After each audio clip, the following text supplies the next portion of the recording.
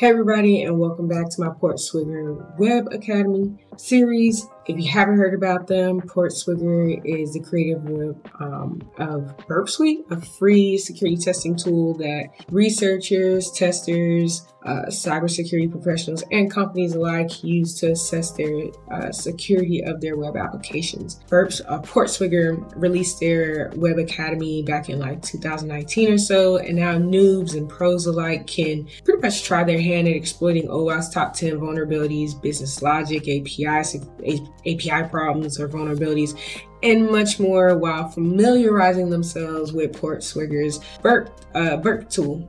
So, quick disclaimer here, this is not a paid advertisement, nor am I sponsored in any capacity. I'm not getting paid to do this. I'm just a cybersecurity professional looking to help others gain competency while just learning. Really, and using the tool and getting better at their craft. So we're currently building on directory traversal in this playlist, but I have a couple of others that I'm working through. So if you ever get stuck with this Web Academy, feel free to just reference those. I give explanations and walk through the solution. So hopefully it will give you the clarity that you need. And if not, feel free to drop a comment in the box below asking questions, and I'll do my best to answer. So without further ado, let's jump to it.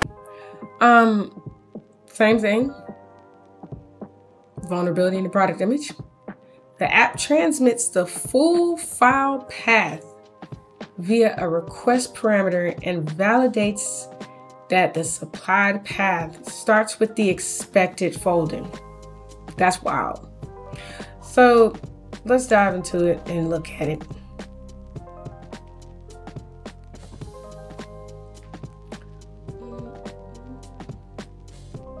All right. You know what? I like this picture, so we're about to go get it. As you see it, and